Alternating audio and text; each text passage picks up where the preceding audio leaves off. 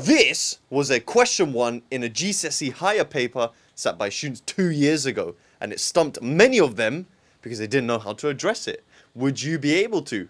Let's take a look, boy. So dividing decimals by decimals is no easy feat, but we can change the way it's written by remembering that division just means fraction, something divided by something. So if I say it's 8.46 divided by 0.15, instead of dividing instead of dividing by 0.15, I could multiply it by 100 to move the decimal place twice and become 15. But I can't just multiply the denominator by 100. I need to do it to the numerator as well. And when we multiply both numbers by 100, the decimal place will move twice. 846 divided by 15. Now, because we're dealing with fractions, we can do something cool, which is to simplify the fractions and give us something much easier to deal with. Now, 846, I notice is divisible by 3 because 15 is 3 and 5. I'm obviously not going to try 5. 8 plus 4 plus 6 gives me 18, which is divisible by 3, which means this number is divisible by 3 as well. How many 3's go into 846? 3 goes into 8 twice with a remainder of 2. 3 goes into 24 8 times. 3 goes into 6 twice. So I can rewrite this division as 282 divided by 5. All right. How many 5's go into 282? 5 does not go into 2. 5 goes into 28 5 times with the remainder of 3. 5 goes into 32 6 times with the remainder of 2 because 5 times 6 is 30. But I need to extend into the decimals now. Add a 0 here. The 2 carries over. 5 goes into 20 4 times. And this